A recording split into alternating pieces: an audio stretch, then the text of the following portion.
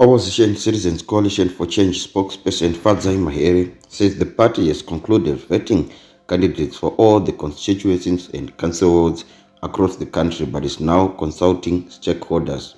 Mahere was speaking to this publication a month after the party conducted its nomination process. The party initially announced it would review each candidate from 11 April. She said, "We confirm that the process has proceeded smoothly. Candidates have been successfully nominated and vetted for each of these seats, 210 constituencies and 1,971 wards. Stakeholders have been consulted. We are currently at the citizen caucus stage, where citizens will have a say on who will best represent for each respective community."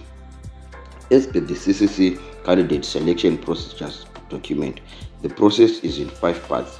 Nomination, which happened on 5 April 2023, candidate acceptance confirmation, in which nominated candidates were supposed to accept the nomination, candidate vetting, and announcement of candidates that would have passed the vetting stage. The final stage will be the consensus building caucuses before the official announcement of victorious candidates. One of the key deliverables of our 2023 agenda, announced by President Chamisa at the start of the year, was to come up with MPs and councillors to send as citizen representatives in all 210 constituencies and 1,971 wards throughout the country, said Mahere.